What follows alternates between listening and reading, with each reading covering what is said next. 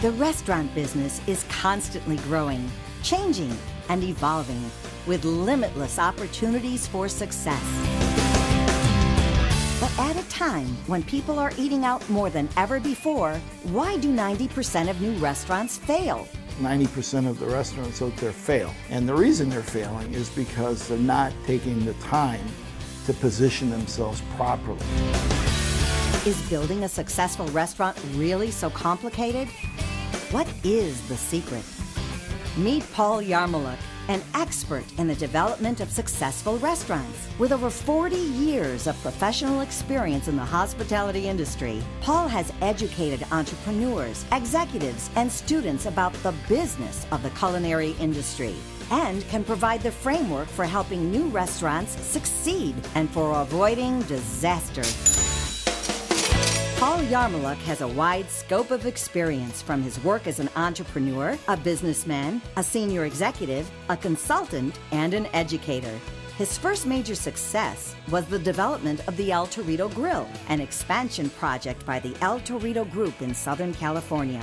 Other successful ventures include the Keystone Grill in Indianapolis, a chain-wide creative overhaul of Fuddruckers, and numerous other establishments. Since opening his consulting business, he has helped develop, maintain, and improve hundreds of restaurants around the world, from Canada to Indonesia, Argentina, Japan, and Thailand. Paul was also the academic director of culinary arts at the International Culinary School of the Art Institute of California, educating the next generation of entrepreneurs with his tried and true methods of creating successful establishments. Okay, what does all of that mean? You got an idea for a restaurant and you want somebody to figure it out. Everything has to be put on paper first. A vision statement states your purpose and why you're there. If it was a Japanese restaurant or it was a Mexican restaurant, that vision statement, that glimpse into the future is what needs to be done first. How are we going to charge for this menu? Who is going to be our guest? We do a demographic study. Once we have that, you go out and you do a competitive analysis. Then you can run numbers. Then we begin to have an idea of how we're going to make that restaurant look. We look at pictures in books and magazines and architectural. There's a psychological process that goes on in a consumer's mind. If a business has done its homework effectively, it will be successful. The menu vehicle is everything. The language is the first shot you have at romancing the guest. Drizzled, bundled, jumbo, extra large ingredients like lavender, peewee potatoes, voodoo shrimp. All these words in one form or another create appealing reading to the guest. Now the next step after all that is that you got to deliver the food that was promised by those nice words on the menu. Hot food hot, cold drinks cold, get the money in the bank.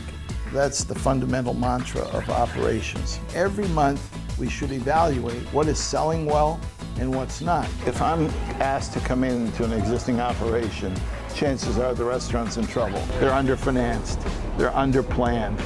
Guests are not coming in as often as they should. I'll look at the salt and pepper shakers, and if they're dirty, I'll be disappointed. I want to make sure that they're doing the job as efficiently and as coolly as possible. Working in the education field has been greatly rewarding. It's been an opportunity for me to pay forward as well as to give back. It's the 40 years of background, knowing how things really work. That's the kind of services that I like to offer, and that's what I do. Currently, Paul is a frequent contributor to panel discussions and seminars, putting a greater focus of his time into education. He is also authoring an autobiography about his 40 years of experience. The new book will be partially anecdotal and partially educational and will reveal his theories and methods of building a successful business.